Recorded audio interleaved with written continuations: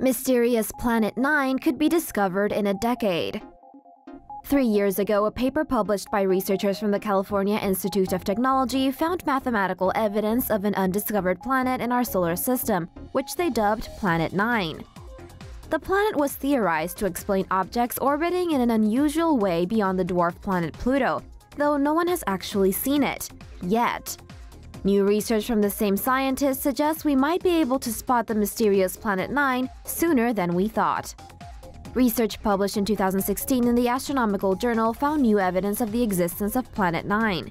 Scientists at California Institute of Technology used mathematical models and computer simulations to map out the hypothetical planet's orbit, after finding abnormal alignments of 6 objects in the Kuiper belt, suggesting that a larger object's gravity was pulling them. The Kuiper belt is a ring of icy objects located beyond the orbit of Neptune. Within it are several thousand celestial bodies, several of which have their own moons. Planet 9 remains unseen. However, a new paper published by the same team in the journal Physics Reports suggests that it could be detected within a decade. Results also showed that its mass is probably 5 to 10 times the mass of Earth.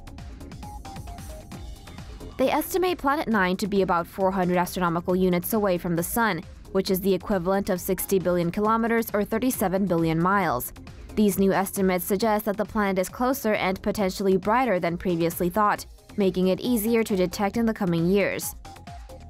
In a second paper published in the Astronomical journal, the same group of researchers calculated the percentage of potential bias of their observations.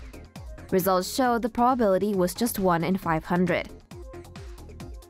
In a Caltech press release, Konstantin Batygin, one of the head researchers of both papers, said, quote, "The prospect of one day seeing real images of Planet 9 is absolutely electrifying. Although finding Planet 9 astronomically is a great challenge, I'm very optimistic that we will image it within the next decade."